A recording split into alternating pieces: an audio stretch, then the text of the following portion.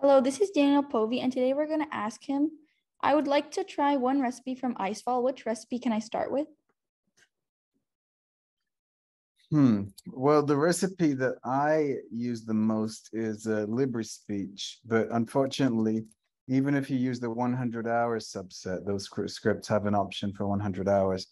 It's still a little bit on the large side. But let me see if there's anything smaller. I'm going to cd to EGs.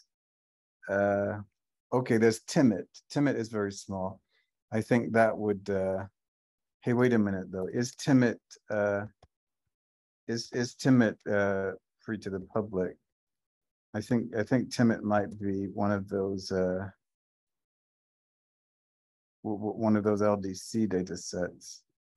Oh, it looks like there is a load-c download thing for TIMIT, so that probably means yeah, it looks like we can download it. So yeah, TIMIT probably.